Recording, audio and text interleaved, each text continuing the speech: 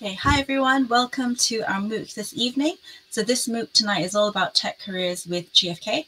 Backstage you have me, Aileen. I am a Code First Girls brand ambassador, so if you have any questions about Code First Girls or other upcoming classes and events, please feel free to message me. I'm currently a delivery manager in fintech. I studied and worked as a chemical engineer in the energy industry for around 3.5 years before deciding to do a pivot to tech. So I worked with Code First Girls during university and joined their courses during the first lockdown, which helped me spin off into tech, basically. So tonight we're really excited to have a fantastic team from GFK. We'll have Q&A at the end, so please do send your questions into the YouTube chat and we'll get to ask the panel. So I'm just going to add them all into the stream so you can just say hello to everybody. So we have Maddie, a business analyst. We have John Eves, information security manager. We have Giovanna, a scrum master.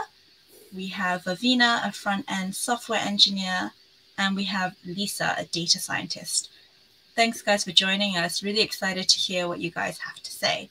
And just to let the audience know as well, this YouTube video will be up for a week or two after the session today, so you can always come back to rewatch it if you would like. So let's get started. So I'm going to hand over to you, Maddie, to kick us off. Thank and I'll you. take everybody else off the stream. And I will add the slides for you.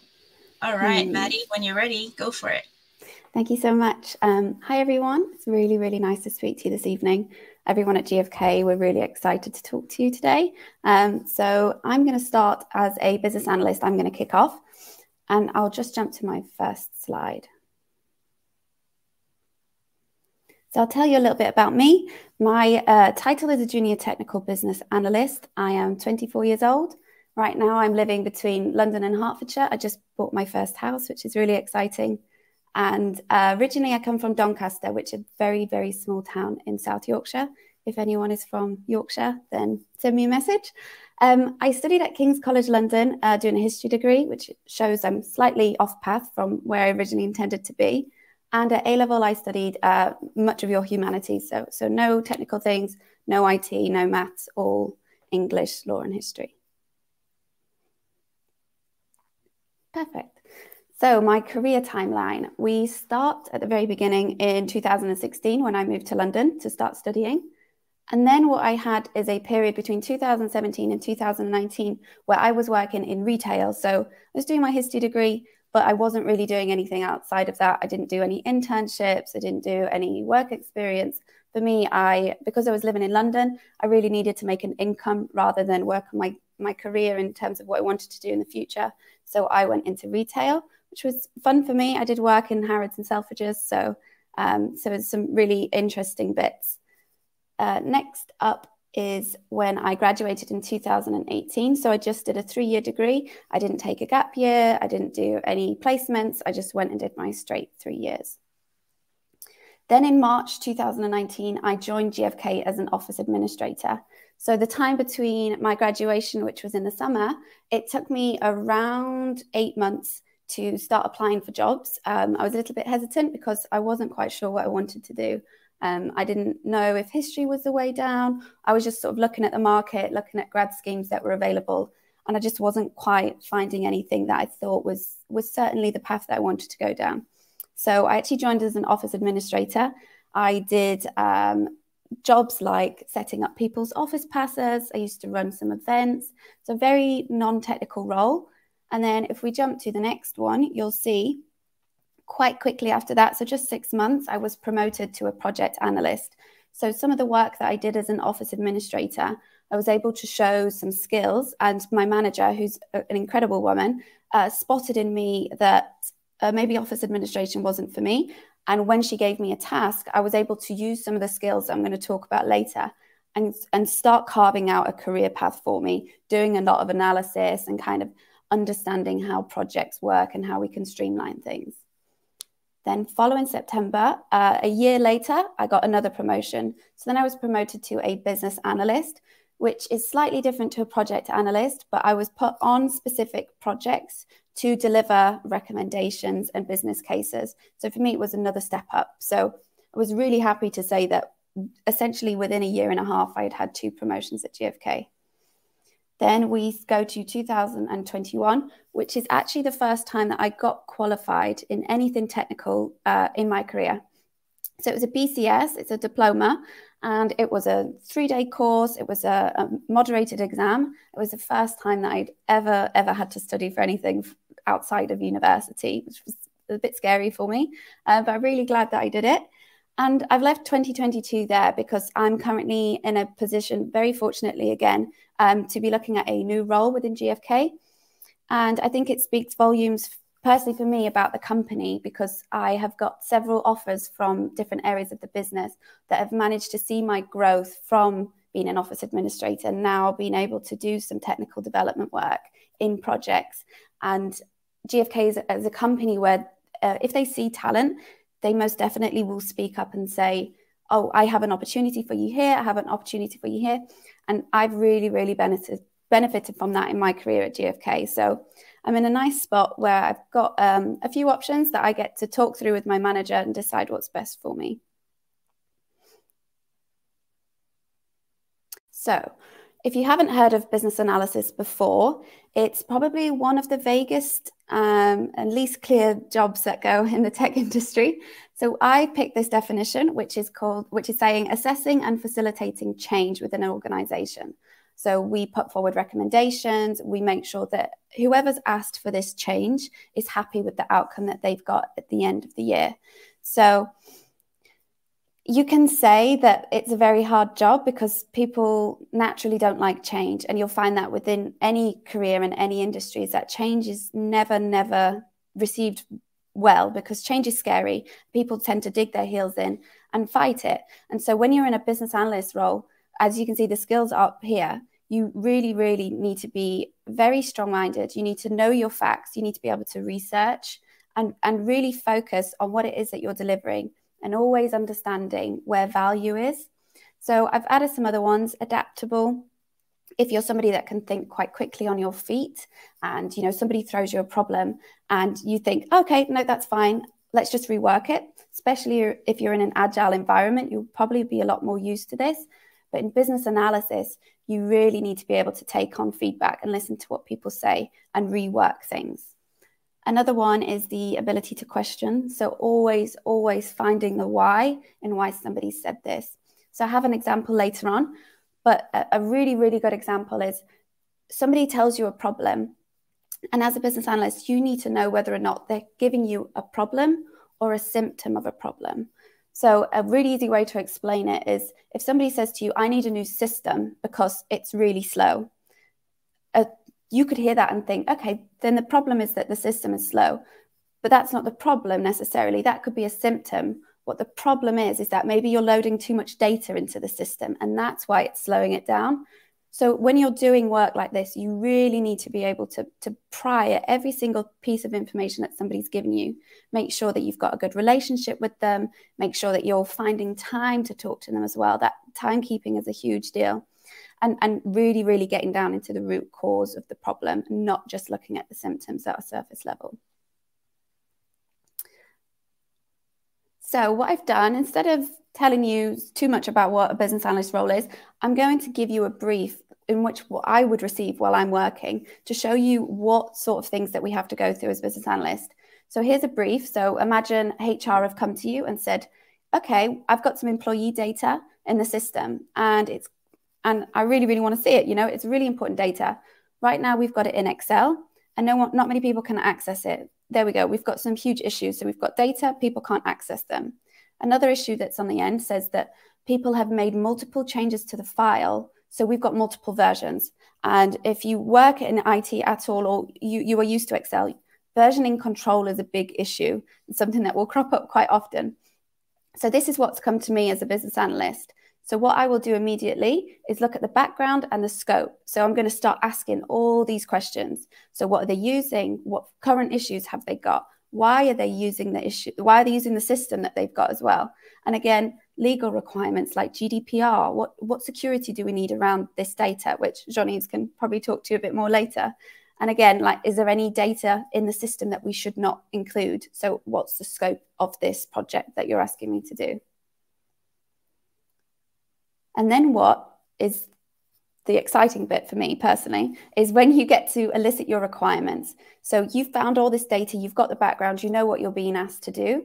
So you need to now go out to your stakeholders and you really need to start finding out those problems at the root cause. So you'll do interviews, you'll get people into one-on-ones, you're asking them questions, you're making sure that you understand that they're heard, because that's a really important thing, is people need to be heard. And don't just take the loudest voices in the room, also take the quietest ones, because sometimes they're the people with the most knowledge. We run workshops, they can be huge, they can be virtual or in person, you know, you're using Miro boards and sticky notes, so you can really get creative when you're doing workshops. Another one is shadowing. So you're just essentially following someone around for the day. You're watching them perform tasks that you need to look at. So in this example, you could follow somebody in HR that's exporting those reports. So you can understand what steps they need to go through so you can see where you need to improve. And the last one is prototypes, which is a big thing, especially if you want to get into more technical work, is actually building out the way things look before you give it to a developer or before you give it to a stakeholder. So as a business analyst, you're allowed to take all of this information you've found, put it into a wireframe is what we call them. And it could just be a fake website. You can draw it by hand. You can get into a workshop and everybody draw it on a big whiteboard, what you think it should look like and how you think it should act. So if I wanted to build a report, I could build up a dummy report with data in it that doesn't work and show it to somebody and say, hey, what do you think of this? Before we go too far down the line, is this what we're after? So there's lots to do in this section.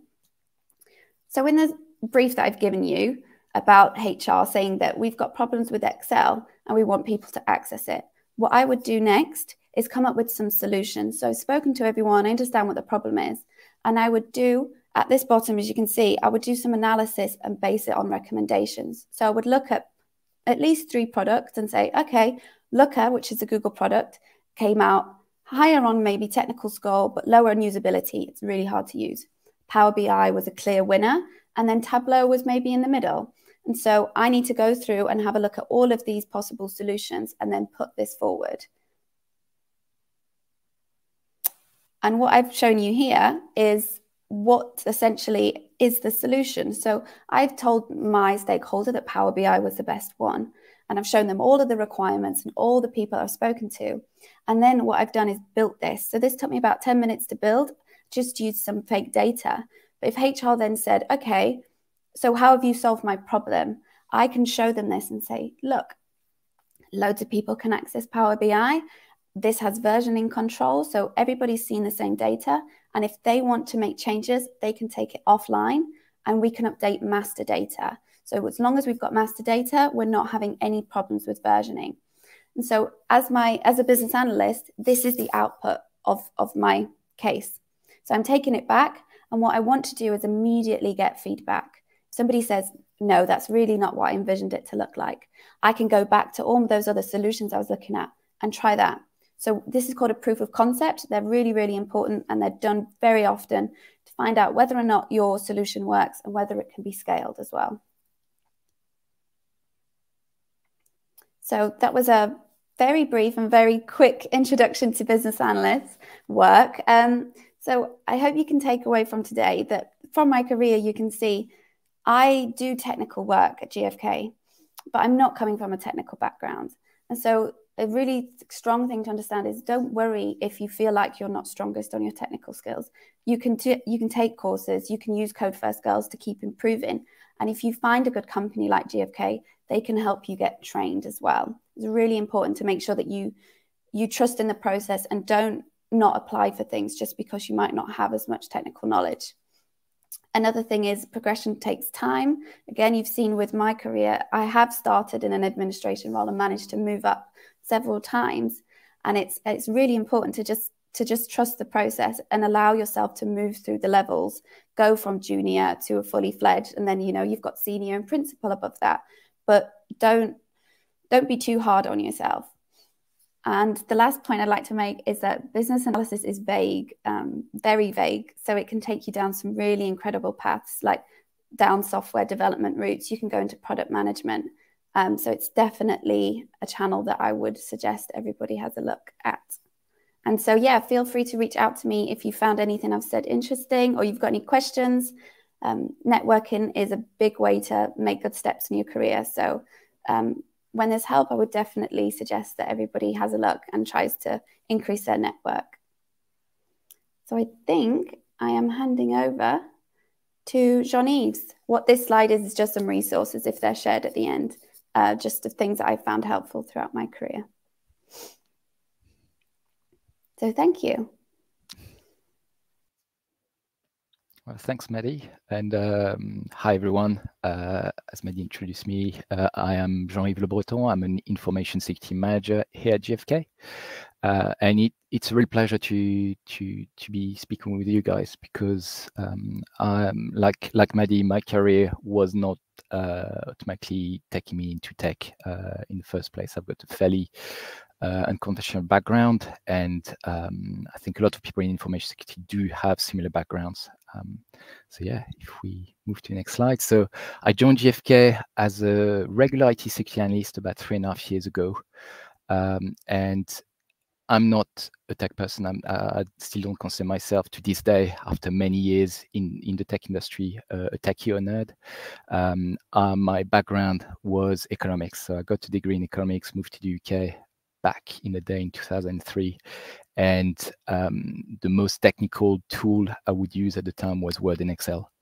And after a couple of years working, doing different data analysis and economics jobs, became a software tester by accident, literally, as I was working on a system that kept on crashing, and the developers came to me saying, and my team saying, well, this can't happen. This tool costs a lot of money. We need to understand why this is breaking. So they gathered all of us into a room, gave us some test scripts, and out of a team of 8 people, I was still the one crashing everything. So the developers came to my desk, say, show us what you're doing.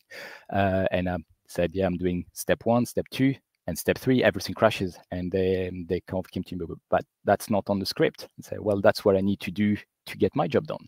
So from that point onwards, they came on coming to me for advice. And after a few months, my job title suddenly changed to software tester.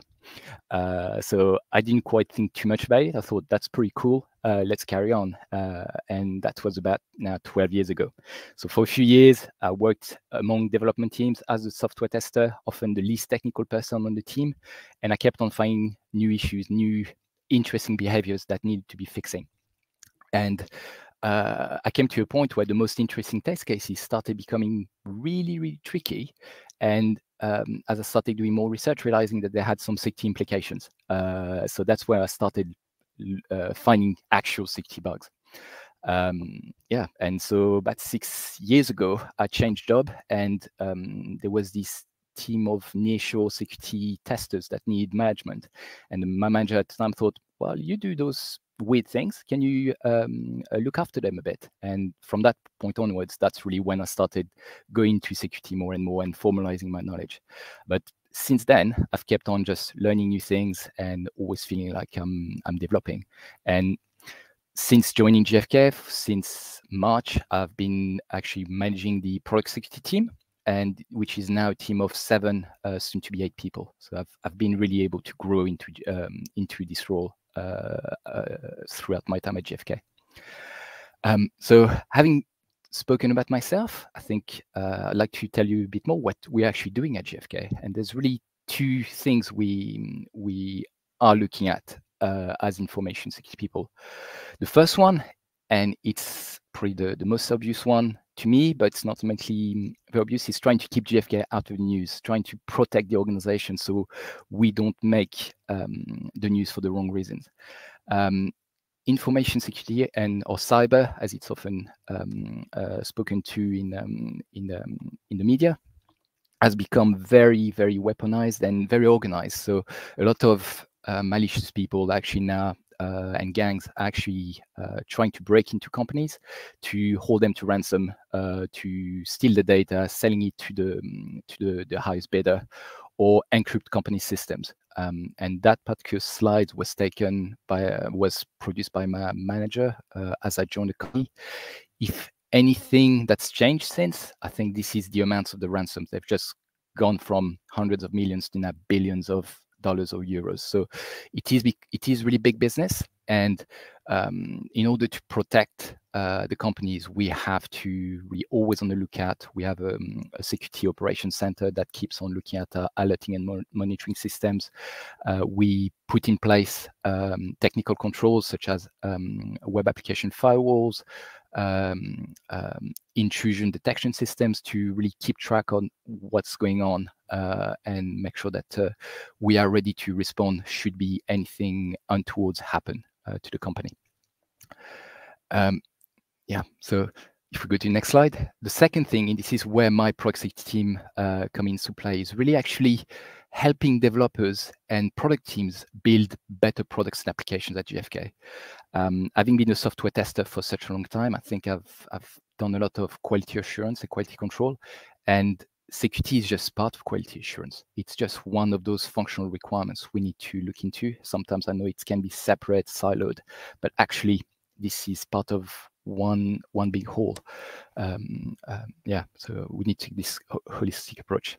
So I like to tell my developers or the teams I work with that we scare because we care. We do hack for a living, and to me, hacking is going back to this definition of mine, which comes from MIT, which is about discovering interesting or unexpected behavior in systems. So that's what we're trying to do, is trying to run security assessments against all our different products and software and try to highlight any potentially strange behavior that that could actually be exploited by any malicious parties, and work with the teams to help them fix them and remediate them before we deploy those products to production. Whilst this can be quite technical, one of the things we need to do is we need to also be able to explain the risk and provide recommendations in plain English. So we need to effectively be able to communicate at the right level to different stakeholder groups. So sometimes it can be developers, they like to talk technical, but we also need to talk to business owners, actually tell them in business terms what this is going to mean. So we have a very broad reach when it comes to talking to different people within the organization, which makes the job extremely interesting. Then to help developers, to empower them, what we've been really trying to do more and more over the past couple of years is actually provide them directly with the tools that will help them find security issues before even we look at the system, so they can find those issues early and actually take proactive actions. So and all we have to do effectively support them. And then coming to my next point is really educating our community of users to ensure that they understand what they're up against and understand the knowledge and the skill set and foster the development of their skill set so they can actually do as good a job as they can. And again, on the right hand side, this is a slide from one of our developer workshops when we actually teach people how or developers how they can become hackers themselves to effectively be able to find those issues themselves. And this particular issue is a SQL injection, which is a still very common issue in web application that could actually lead to critical data leakage. So I'm already coming to my next slide, my last slides. I think what's so great to work about in information security and at GFK in particular is one of the things is information security is really complex. It changes all the time. I feel like I have to retrain every 6 months. And it's really not about how much you know, but how you explore and how you learn and having the right attitude to solve puzzles, business puzzles. So I think that's one of the things I've noticed in all new people who come into information security is not what they've known, but how the attitude and their prior skill set can actually get them up to be good at the job within information security. And that's things that really help us. Then it's the race of exposure. We talked, as mentioned, we talked to developers, product owners, business people. We are really kind of at the center, and we can really see how the organization evolves over time. And whilst we trying to not make the news ourselves, we really can see that we are actually influencing those decisions. We really have a central role in help steer the business in some directions. it's a diverse community. I think we've expanded the team, my team, from barely me plus another person to now 7 to 8 people, and we all have different backgrounds. We all come from different experience, and this is something that is great. And I think that's something we want to expand further. And finally, I think that's, and I can talk personally, is GFK has really helps people and invest in people to help them with their personal development. So I said I was a regular security IT analyst, and over time I've basically moved to manager and actually managing a team. And I think that's something we're looking at and trying to foster this environment where people can actually spend time training themselves during the normal working hours, so they can just be better at the job and have better skills to face the problems we have to resolve. And on that note, I would like to thank you all very much, and I will hand over to Giovanna. Hello. Thank you, Jean-Yves. And I'm up next, I guess. So at GFK, I'm a Scrum Master and Senior Agile Coach. And if I introduce myself to you like that, I expect that from many of you, the question would be, so what is it that you do? The title is quite unclear for lots of people who do not work in technology. So let me spend a couple of minutes on agility, and then we move on to my role in general. So you will discover that in technology in general, agility is a hot but not so new concept, which describes the ability of an organization to renew itself, adapt, change quickly and pivot fast, and succeed in a rapidly changing environment. And this essentially sets itself apart from the older way of doing work, when you would do a very long plan and you would try to get this plan to develop over maybe 2 or 3 years, and this would be the timeline that it takes for a project to be fully delivered. With agility, we are looking at much shorter timeline, and yeah, it is not a concept that lots of companies have interiorized and digested in full. And that is why there is a request for people like me to come and coach teams and the organization as a whole, in terms of what it means to be agile, what it means to work on very short timelines, what to do to keep teams happy and able to work in a fast-paced and rapidly changing environment. If I were to summarize it in a very, very simple way, I would say that actually, as a Scrum Master, I'm probably the person that connects the dots. I work as a servant leader of teams, and I'm the custodian also of best processes within a program and the organization. As a Scrum Master, your relationship to a team is very, very close. And in my opinion, that's also why this role is so interesting for a community like yours, because it is very important to have a lot of soft skills. To be successful as a Scrum Master, I think that the crucial thing to have is a lot of empathy. You really want to read people and understand where they're coming from and figure out what you can do to make their work more serene, more protected, feeling safe, and increase better communication. You really want to work at close contact with people, and that means accepting to work with personalities which may be hard or hard to deal with or easy to deal with. Accept that people come with problems and on the workplace that you may have to get your hands dirty and resolve, and also accept that people will create conflicts within the team, within the organization, and that you're going to be called to help out with those. You also always want to get things to improve. You want to improve the mood, you want to improve the working culture, you want to improve the processes. You really have this drive for improvement. And you're also not afraid of conflict. As a Scrum Master, I generate conflict within the organization, pricking at those points where to say the work culture could be better here, our processes could be better here. So I have to be open to criticize the organization, and that obviously is not the easiest thing to do, because it will generate conflict internally. I also have to remain open to conflicts within the team. Conflict instead I not generate, but I need to strive to resolve. And it takes a certain amount of resilience to do that. There's a certain resilience that as a Scrum Master you really must have. And finally, you wouldn't be a successful Scrum Master without being very proactive. You really need to be aware that you need to have that self-starting ability of pushing on for those improvements.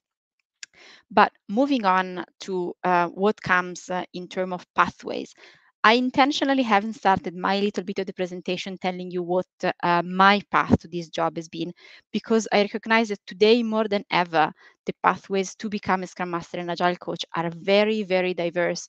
And that's what makes it a particularly suitable position, I guess, for a lot of you who may not have a very strong technical background. So let me speak for a very brief moment on how I got onto the job. I have got maybe the old school way of becoming a Scrum Master and Agile coach, because I have direct experience of the technology I work around. So I have a degree in physics, therefore very technical. I have extensive training in working with very advanced mathematics, for example, and I've also worked as a researcher. And that worked out to be a perfect combination to work in a company like GFK, where we do data analysis and data science in and out. And this is my area of focus within the company. The team I work with are, for the most part, a team of data scientists, a job that I understand quite well. But I also think that you can get to this position with many other different backgrounds and paths. And mine is the old school way of doing things. And nowadays, those opportunities are way more open. And I think that that's a very welcome change. For example, if you have indirect experience of the technology, but solid knowledge of the organization. So you are in an organization that does this, for example, software development or data science work, or even other types of development, you could know well enough the business that even without the direct experience, you could be a great fit. And even just simpler experience working with teams of any nature already puts you further on in terms of skills and preparation to be effective as a Scrum Master. More than that, have you studied psychology or a field nearby psychology? People may want to hear from you, because there is so much soft skills required in this job that I have met very successful Scrum Master that came from a psychology background. And training is obviously part of a normal path for a Scrum Master. There are plenty of courses out there. Some are cheap, some are expensive, some are academic. I am also a university lecturer, and I teach in Berlin a course to prepare Agile coaches only. It's the first of its kind, and this also exists as a pathway into this kind of career. But yeah, training will help you establish yourself and provide yourself with more credibility. But it's really a range of skills that gets you there, and training by itself will not make you a successful Scrum Master. But if we move to the next slide, I want to really drill this into you. This is my only takeaway here for you all. There are lots of skills that you may already have to be very successful at this job, and it's just a matter of packaging them in the right way and write the right application to be able to land your initial position. And even if you do not aim to become a Scrum Master in the long range, I think it would be good to package these skills somehow in your applications, because you may be required at some point to take a leadership position within the team, and having these skills would help you nevertheless. For example, if you're good at organizing people and you're a good listener and can talk to all sorts of people easily, you're already in a good position. These are things that are not only desirable, are pretty much essential for a Scrum Master position. So maybe you are only a short qualification away from being able to say, hey, I think I can do this, test me out on this job. Better yet, if you are not scared to generate conflict and resolve conflict for others, you feel strong in the way that you present yourself to the organization, and you're okay receiving negative feedback and elaborating it and improving situations. Awesome. These are rare skills. If you got them, you're already in a very good position. You're a self-starter. That is also essential. If you think that you can spot and analyze problems and start firing off those escalation messages to say, hey, we really need better communication between these teams, or we really need better processes, that's also a very good thing, and something that it will give you strength, and it will give you power to be a very good Scrum Master. So really, this is my main takeaway for you today.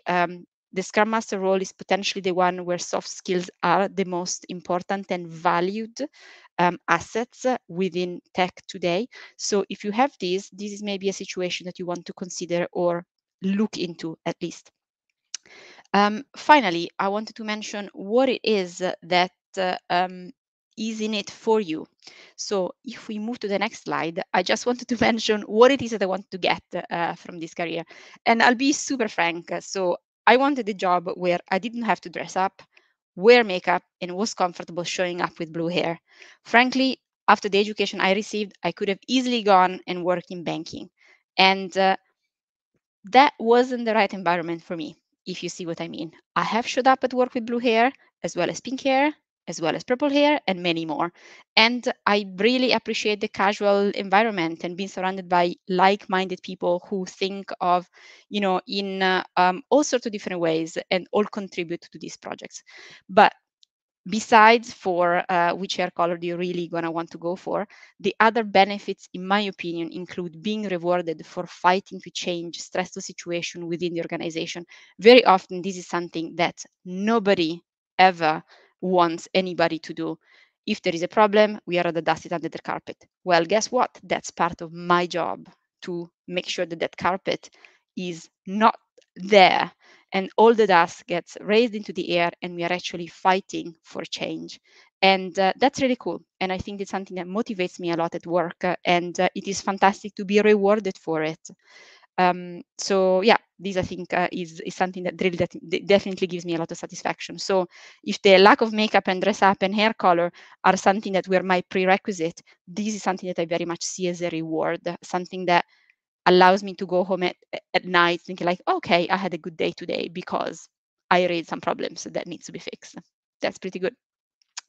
And finally, this relates in particular to my role at GFK, and it is related to what it is in the job. And there is current cutting edge technology and feeling part of the here and now. Because there are lots of jobs where you're going to be quite disconnected from the hot topics talked about in semi-scientific publications.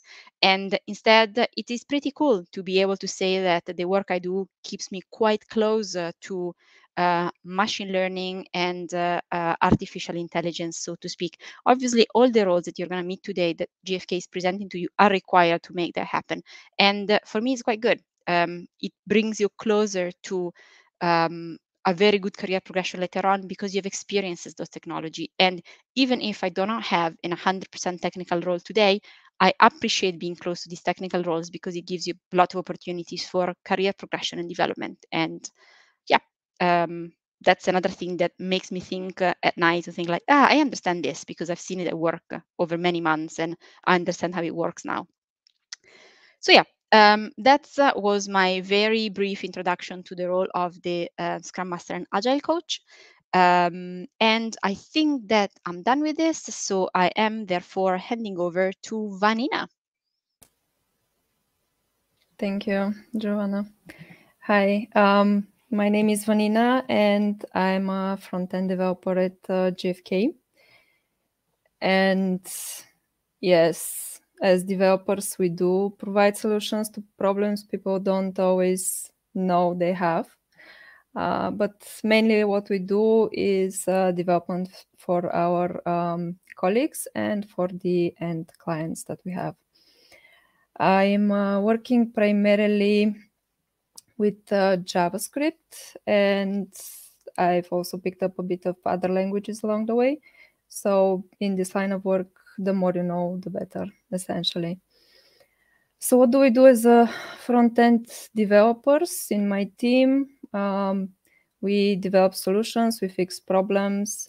We're mainly supporting our colleagues in delivering solutions to our clients through surveys, as you can see on the screen. We take care of the look and feel of the surveys. We provide custom solutions for specific clients as they need them, when they need them. And we also make sure that our surveys are enjoyable to take. So regardless of whether you're a student who lives on their phone 24/7, or if you're like my grandma who just started figuring out computers, we provide the same look and feel and the same functionality across all devices. And you may wonder why that is important. For example, recently, we redesigned an old solution for one of our surveys, and we made it easier for people to interact with, and we improved the solution visually, and that in the end increased the respondent satisfaction by over 90% in the end. So when you do something like that and then you hear it has such a great impact, the feeling is truly amazing. Aside from that, we also develop applications internally for our colleagues for the needs of the business, and we constantly get requests for custom solutions for different surveys and so on. So there is always something to do and always a feel to create new things and practice your coding skills. We do also have fun. It's not always work. We have tournaments from time to time, and some of them are actually made by or organized by Jean-Yves and his team. And these tournaments are a great way to test our skills, to see where we need to improve, what else we need to learn, and also a fun way to blow off some steam. And in fact, on the next slide, I believe, yes, you can see on the right here, this is a screenshot of an application that we built for one such tournament. We had roughly 2 days to create a functional interactive application, and this was the end result. Actually, you only see a very small part of it, but it was a good one. So did I always know that I wanted to be a software developer? No, not really. In fact, when I was starting to decide what to study after high school, this career path wasn't at all popular. So I went into civil engineering. And I ended up working in a small company that was designing and building rock climbing walls all over Europe. And it was an interesting job. I was on the designing part. Unfortunately, I could never see one of those walls actually built, but that's another story. So after about 5 years, I decided I wanted something else. And by that time, I had already been exposed to software development through friends and acquaintances. And I found that it's something I'd like to try. I wanted to see what it's about, and I decided I will go study again after several years of working. And this is where GFK came into my life. I quit my job at the designing company and I started an entry-level job in GFK. It wasn't development because I still didn't have the skill set for that. But I had enough time to study and work, and GFK also provided me with a lot of support and additional trainings when I needed them. And the greatest thing about this company is that I had the perspective to grow into the direction of front-end developer, which if you start from scratch somewhere can be quite stressful. It could be a shock. And when I finally got the skills to try. I was lucky enough to move into the company, so I already knew the lay of the land, and there wasn't much of an adjustment for me. So that's how I landed on my job right now. I've been here for about 1.5 years, and I'm far from an expert, but I got the support to get here, and I have the support to continue growing, which is the important part. I have the opportunities from GFK. And I'm a bit shorter than everyone else. I don't know if it's for all developers or just me personally, but I don't like to speak much about myself or in front of others. So to summarize today, if you take away anything from my short presentation, strive for progress. Don't be afraid to move on to something better. Even if you're developing something and you see it's not working, just move on and find an employer who will invest in you. For me, this is key because if they're not willing to give you the opportunity to grow, this relationship is not going to end well. And if you wake up tomorrow and decide you want to do something else, something different, just go for it. It's not a scary thing to switch a career. Nothing is impossible. So that was me. Thank you.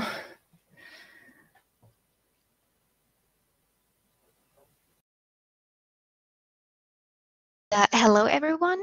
My name is Lisa. I work as a data scientist at GFK, and I'd like to show you what a data scientist is, what she's doing, and also how to become one. So therefore, let's start with my journey to become a data scientist when we go to the next slide.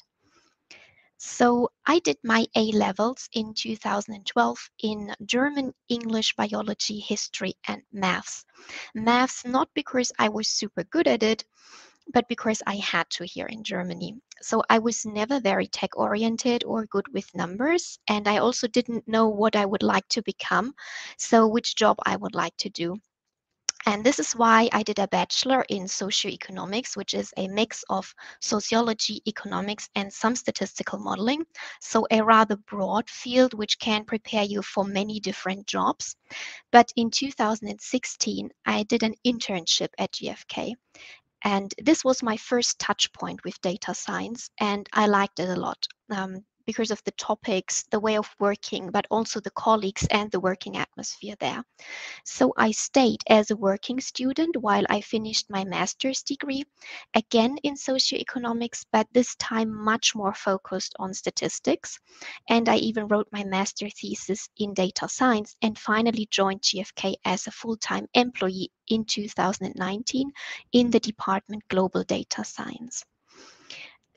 So when we go to the next slide, we can see data science is the extraction of knowledge from data. That can be big data, can be small data, covering many different topics, and the extraction can happen in various ways. This is one aspect that makes the job interesting. So it is very diverse, and each project or topic has its own challenges. And also the people you find there have very different backgrounds and study different subjects, which in my opinion can lead to very successful teams. On the next slide, I collected some characteristics you might find on a typical job offer for a data scientist. The hard skills are on the right-hand side and the soft skills on the left-hand side. So clearly a hard skill are the programming languages. Then the statistical modeling skills, also data handling, sometimes cloud technologies or operational tools like Git, which we use in our day-to-day business, and sometimes even domain knowledge is required. Don't be afraid or hesitate to apply to a job if you don't know all of these things. You can also learn them on your fly in your new job, especially things like Spark, Google Cloud Platform, or Git. On the other hand, we have the soft skills. So you should be eager to learn new things, basically your entire work life. You should have an open mindset and be communicative with your team, but also with stakeholders and clients, as you might need to explain your daily work from time to time. You should be a team player. This is very important. So we work in interdisciplinary teams with people from all around the globe, which makes the job even more interesting. A structured way of working is helpful because the projects I was part of were usually large. So it's helpful to be able to break things down into smaller tasks and to be organized. And usually we work in agile teams, but also this is something that can be learned fast and on the fly. Now, in the next slide, I'd like to deep dive more into my job at GFK and what I'm doing there. So GFK is a big market research company with a long history, and GFK has a big retail panel. In a retail panel, we track the sale of products in various shops, online and offline, all around the globe. So we collect the data in more than 60 countries from over 620,000 stores, and in our database are over 180 million products. And my job is to integrate the incoming data from all these stores into GFK's database. When we go to the next slide, we can see how we do this. So me and my team are supervising 54 different machine learning models, which do this integration as efficient as 65 humans. We have very strict accuracy and coverage expectations for these models, so the quality of the models is as good as possible. And we're on the critical path for client delivery. So this means our models run live in production and integrate the incoming data basically every minute. This is something we are very proud of because many people talk about artificial intelligence and machine learning, but I hardly know anyone who managed to actually use these things in production successfully. And we do this for almost 3 years now. So how are we doing this? When being part of such a project, there are mainly two big topics you must deal with. First of all, maintain what is already there. And second, extend and improve the existing solution with new ideas. So to give you an example, I drafted a usual day, how a usual day would look like for me on the next slide. So my day starts at 9 a.m. And first of all, I look at some performance KPIs to monitor the quality of our models to see, for example, whether I find suspicious or bad performing data deliveries. And we do this with live dashboards. Our tool for that is Kibana. Then at 10, there is usually a team meeting where we think about the upcoming day and what we plan to achieve today. At 11, I might deep dive into the data. Therefore, I use our databases, Elasticsearch or Mongo, to follow up on something that I either spotted in the morning while monitoring the dashboards, or we got an external request from our stakeholders to verify the performance of a specific product, for example. Then after lunch, I continue with research. Here we write everything in Python. Good research questions for us are, for example, how to detect refurbished articles that are delivered to us, or can we extend our models to cover more products? Things like this. We also do this in pair programming with either more junior or more senior team members. Then at 3 o'clock, I might have a one-on-one meeting with my chapter lead where we discuss my plans for the next year and how she can support me with this. And then at 4, I wrap up my day by answering some emails and sharing some insights I gained through the day with the stakeholders and the team members. I do all this in the Department of Global Data Science at GFK. When we go to the next slide, you can see some characteristics of that department. So we have 70 colleagues there from 10 different nations at 4 different locations in Germany, UK, Poland, and Spain. And we work in cross-functional teams, so meaning not only data science, but we also have a close collaboration with developers, SREs, or machine learning engineers. In general, there is to say that this department is very open, and my boss always encouraged me to do something next to my regular job. And I tried all of these things I listed here on the right-hand side, which was great fun. So, for example, there is the possibility to attend conferences, not only as a listener, but also as a contributor.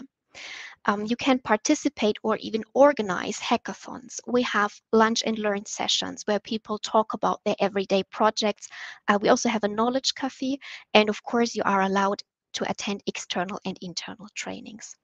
I can also share all the GFK related links here in the chat so you can have a look around, and I can also share my email and my LinkedIn so you can reach out to me if you have any questions. So what are the key takeaways from this talk? First of all, you can become a data scientist not only by studying data science, but also with many other backgrounds, which makes the job particularly interesting. Second, each data science position holds different tasks and challenges because the data is different and the way to extract the knowledge from it is always challenging.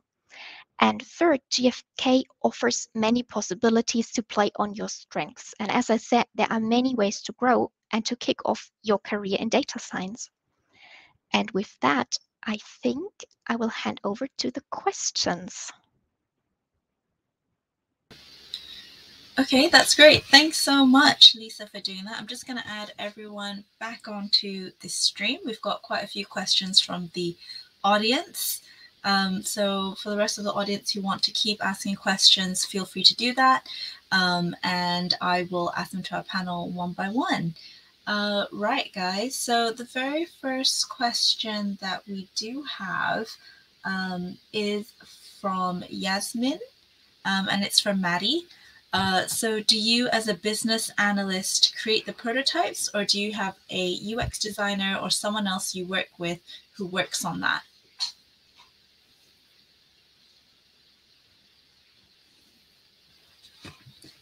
I think Maddie may just be having some technical difficulties for now, so we'll come back to that. Let's go to John Eves. John Eves, did you have an interest in hacking before getting into your tech role, or did that come afterwards? Thanks. That's a great question. I think in my particular case, it probably came afterwards. I probably got my first computer age 17, at the time where the internet was only just about taking off back in France. So I was really not exposed to hacking or computer science at the time. I think what maybe helped me is I've always been fairly curious about discovering new things, and was a bit of discipline that I've always kind of kept with me back in school and at university. In terms of one thing I really liked was writing essays and how to formulate a problematic and how to reason toward a solution. I think that's a methodology that I've always used and really helped me, and I think it's extremely helpful in information security when you start discovering those behaviors. I think, yeah, hacking came afterwards when I started actually really exploring different systems, working with different teams, sometimes social engineering my way to understand what some teams were doing and understand the issues they might have. And yeah, I think it's something that a skill that you can really develop by being curious, always wanting to discover new things and developing yourself. And yeah, having that curiosity is really important.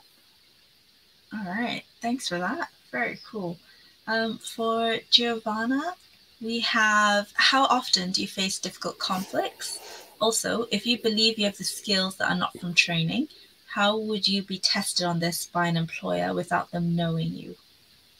Okay, so I'll start with the first question, and how often do you face difficult conflicts? I think that the most difficult conflicts are the ones that arise within the team. Really, what someone like me, a Scrum Master or Agile coach, will try to develop is that the team really becomes a tight-knit unit, a secondary family somehow. And it is really heartbreaking to see people starting to argue, maybe for futile reasons, maybe for fundamental reasons within a team. And I would say that these are what I would qualify as difficult conflicts to deal with. But they do not arise very often. Let's say that, you may be put in a situation having to resolve an internal team conflict 1 to 3 times a year. So not that often. By far more normal is for me somehow to generate conflict, which is to say, hey, the communication to the teams is not done properly. We need to step up our team building activity within the company. And this is by far less difficult to deal with. So in my book, okay, sure, I have experience, but I don't really qualify them as difficult conflicts. And these could arise on a weekly basis. You raise some dust and you need to make sure that that problem is addressed. But yeah, that's more or less the frequency, let's say, of how often you see conflicts. But conflict, I just would like to add, is not something that, keep me up at night or really affect me psychologically. It is 100% part of my job, and I totally take it in my stride. And you learn how to work through them. In relation to all of the skills that do not come from training and in terms of to be tested, they will test you, for example, at the interview stage. So when it came my time to be interviewed by GFK, I was flown over to the location from which I work in Germany, and I was in the office 8 hours. And essentially, I was asked to perform some of the tasks that I would be performing after I got hired in the end. You get evaluated by your peers, so other Scrum Master and Agile coaches that already have those skills, and they will test you on those.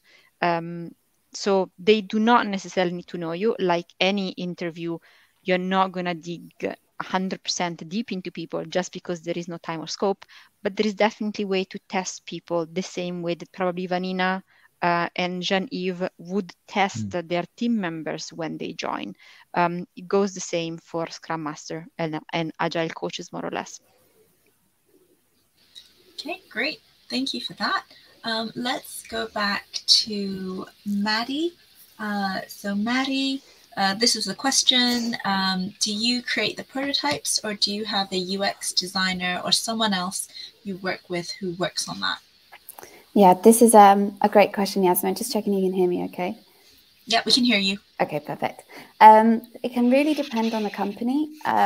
What we have right now is we do have UX designers. So let's say, for instance, you're working on a website and you need to create the login page. You have already done enough research to know what needs to be on that login page. And the developer also, you've told them in the requirements what needs to be on that login page. But it is the designer's job still to tell you how that should look. You just need to tell them what it needs to consist of.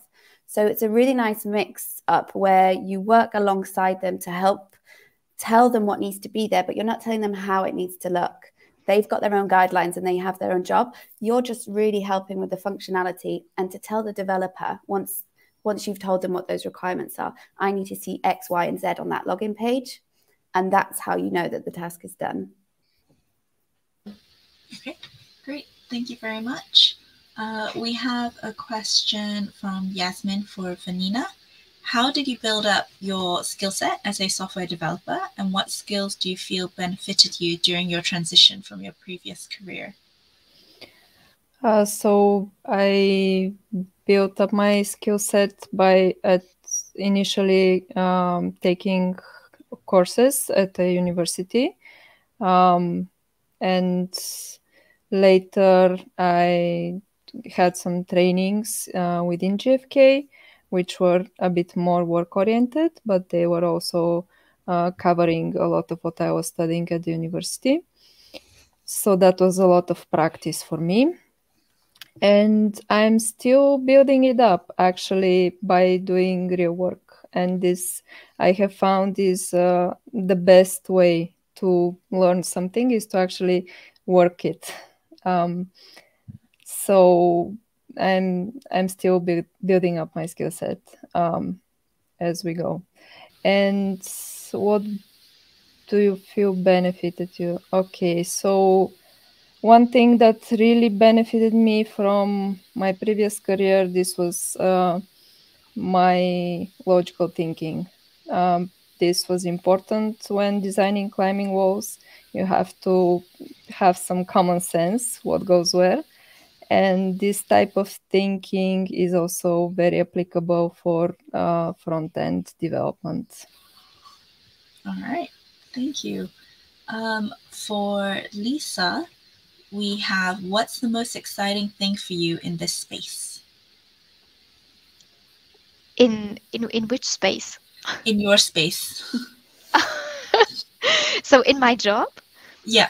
Okay. In the field, let's say in the data science field. So first of all, I mean, there are things that every day can be super exciting. So when I open up my emails in the morning and I see some requests, oh, can you please have a look at this and that? Something might not be working or something like that. So then it's directly jumping onto this, dig deeper into the data, have a look around what's going on. This is super exciting. But of course, I also have great colleagues. We can have a lot of fun there. So this is also super exciting. Then it's always cool when we bring something new to production. So when we finish the research phase and finally go to bring it live, so to say, then this is always exciting. What will happen next? Will it work exactly as we figured it out during research, or will something else happen? Yeah, so that's pretty cool. Great, thank you. We have another question for Giovanna.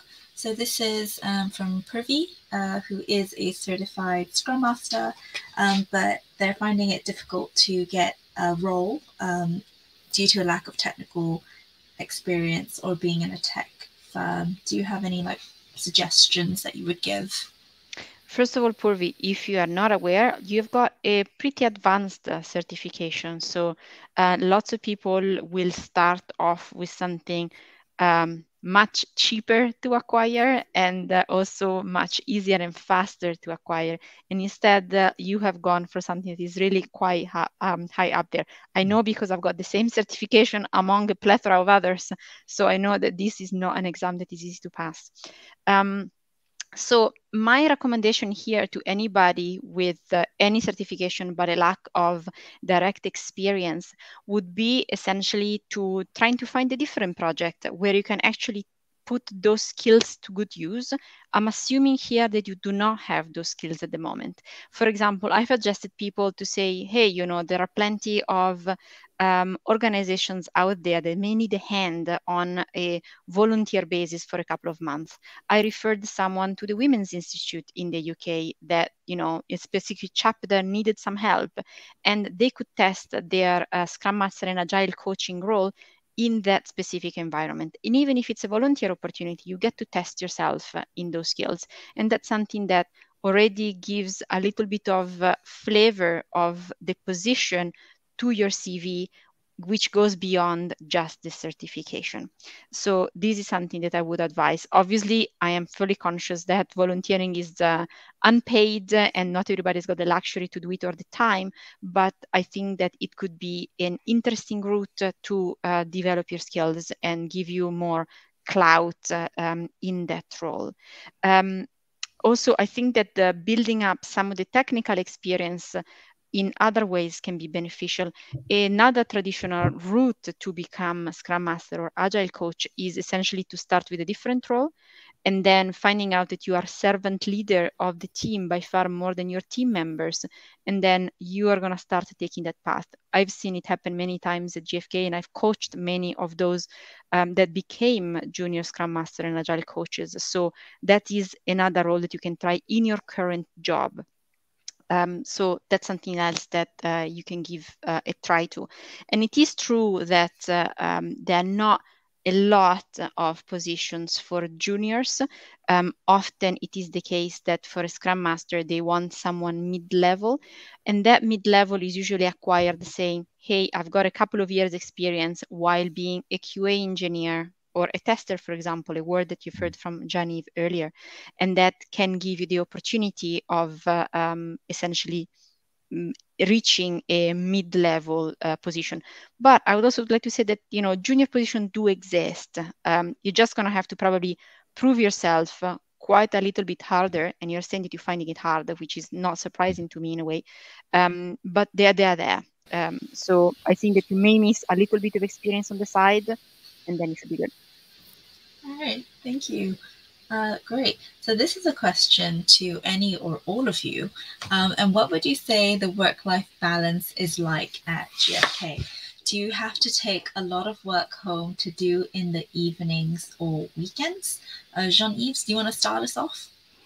Yeah, I can. I might be not a good example because I'm one of those who I love what I'm doing, so it will be easy. It's easy for me sometimes to actually get stuck in and not actually watching time, and then suddenly realize, the day is well gone and I'm still online.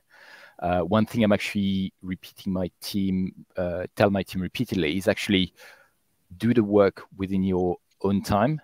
ideally doing working hours and switch off afterwards. I know in the past, in previous companies, one thing that happened a lot was, especially around training and skills development, the employer will not give me the time to develop those skills during the work time hours because we had so many tasks. So I end up doing a lot of extra work outside of hours. And information security, because we're also passionate about it, it's often a choice that we would do research outside of hours because we like what we do and we have side projects. But one thing I try to do and I tell my team to do is actually switch off. I don't want to have you. We should not be working at weekends. If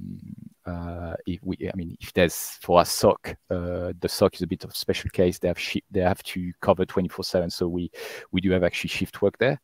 But that's a different arrangement. But yeah, otherwise, if we can't do all the work during the time, that's where we need to have a chat during our stand-ups, prioritization. There's only so many hours we can do. If we can't do everything, and we will never do everything in InfoSec because it's so busy. We just need to prioritize and ensure that we get our people the right work-life balance. And I think having been at GFK for the past 3.5 years, it's a company that's transformed a lot and has actually gone better in that area. So. Great. Thank you for sharing. Anyone else on the call who wants to share their insight on that? I will add that it is part of my role to force people to stick to working hours and do never take work home in the evenings or weekend. So if you work in an agile environment, you've got someone like me around, you will be lambasted if you try to take work home or if I discover that you work past working hours or in the weekend. So in a way, companies today also try to protect you. The whole idea is that if you burn out, you're going to end up on sick leave, and that's going to, not be great for your team and is going to damage you. And we want to keep you. Is not the kind of environment where we try to squeeze people for all they've got 70 hours per week because it's counterproductive. Just one more thing on training. In my team and in the overall InfoSec, we have this bylaw that 10% of your time during the week is spent on training. And it doesn't matter what's going on.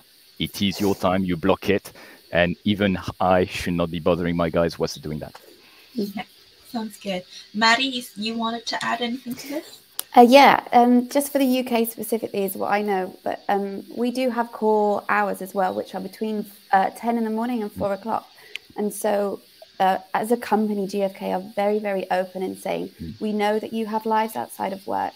If you've got children to pick up, if you've got people to look after, they are totally comfortable with you having an arrangement with your manager to say, look, I need to sign on at 12 o'clock tonight because I'm too busy this afternoon, I've got to take the kid to the doctors. And they're happy to do that. And we are totally, totally comfortable with getting emails outside of office hours to understand that people can't always work between 10 and 4 because we do have lives outside of our careers. So it is a really good company in that sense that they are very flexible and just let you have the balance that you need. Excellent. Great.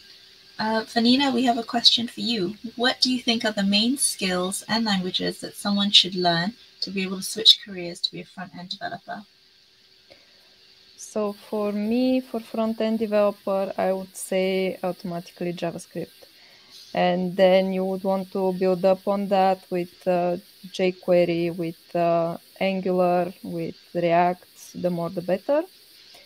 And you could look at other languages, of course. Keep in mind, JavaScript gives you a lot of freedom, but with that comes a lot of underwater stones, let's say, because if something isn't working, you don't get automatically a clear view why it's not working. But it does give you a lot of freedom, and for me it's the best language for front end. Great. Thank you. We have another question for all of you. So what is the attitude to hiring older women at GFK? What are your guys' thoughts on that? I'm happy to take this one. I work on our UK diversity team and our tech diversity team too. So this is a topic that we take very seriously. we statistically in tech as an industry, we do struggle to hire more women. The company ourselves, we are doing a lot to try and promote more women into tech. So we're doing a lot as well for women over the age of 40. We're doing some menopause initiatives that we've got going on as well. That's the first time that we've ever done something like this. And we're also looking at things like returners policy. So people that are coming back from maternity leave, just to make sure that we make sure they feel included when they come back to GFK. So we are total advocates, and we're just trying to put the right steps in place now to get more women in. Amazing. That's really, really good. Another question for all of you is, so many of you started at GFK and have transitioned into different roles. Do you think the company and its culture has helped you to thrive where you may not have in another company? Free for all. Who wants to go first? Maybe I can say here, definitely. So I started in a not really tech position, and to move to a front-end developer as a junior, it was much easier for me to do this internally in the company, rather than go find a new job, a new company, and start over from scratch. So the culture in the company is definitely something that helps. Great. Anyone else want to add? Well, I was about to say yes, definitely as well. And I think, again, the culture has also evolved over the years. So when I joined, maybe the culture was quite different and might have been much more traditional organization, old-fashioned. And now I think people are actually ready to take risk, actually give people chances and say, please, do you want to take responsibility of this, and support you. And if you fail fast, you learn from it, and people are happy to support you to get back on your feet as well.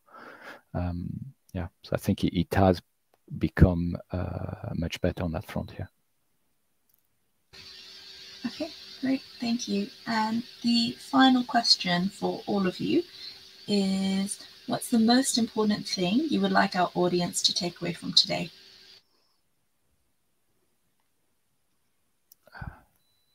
I can start. So I would start with this. Soft skills are very important. They will set you up well for a transition into tech. And don't be afraid to make those changes and hunt down whatever it is that you want from a career path in technology. There are lots of opportunities at all levels. It's an industry that is hiring a lot. It gives a lot more flexibility, for example, to work from home. Go for it. Go for it. Go for it. Amazing. Next person. Maybe I can. Oh. Okay, maybe I can go next. So don't be afraid to try something new, maybe also something that you thought that maybe you're not good at. Maybe give it a second chance and have another look at it. Maybe find some people who can help you with it to improve on that. It's very important to also find a good employee, find a great team that will support you, and yeah, give it a try. Yeah, and if you have skills, be confident about it, show that, because when people see skills, they will go for it. They will invest in you, and they'll give you a chance. Great, thank you, Maddie and Jean-Yves. Yeah, go ahead, Maddie. Yeah. Thank you. Yeah, for me, it's just very much, don't get disheartened if you feel like you've not got the technical skills yet and you feel that you need to start a bit further back. There's nothing wrong in going into a job and learning on the job, because that's exactly what I've done. And I've found a career path that I didn't think I would ever go into. So if you see a job and if you like the company and the culture, that's so important. Get in there, get your foot in the door, and then network, and you'll grow. And it's a great opportunity to grow. And it's much easier, actually, once you're in there. Exactly. Yeah, I'll carry on the theme. Don't be afraid. Don't be afraid to explore, discover. and to ask for help and be upfront as well when you apply for jobs, that you say, I might not have all the skills, I might not have all the knowledge, but I want to learn and I want to explore this further. And can you please help me into getting to that point? I think if you're honest and transparent, good employers will actually take a shot on you and actually really support you in your discovery. Yeah, absolutely. Well, yeah, thank you all so much for, spending your evening tonight and sharing your insights with our audience. Quite a few have already said, thank you so much. And a lot of them are hoping to transition into a tech career. I think there looks to be a slide from Erin. So for the audience, if you want to scan that QR code, you can have a look at the current openings at GFK. I've also posted a link really early on in the YouTube chat on the careers website, which you can go have a look at as well, if you want to explore the opportunities that are there. But apart from that, I'm going to end the broadcast. So thank you all, audience, for joining us so much. Hope to see you at the next one. Bye.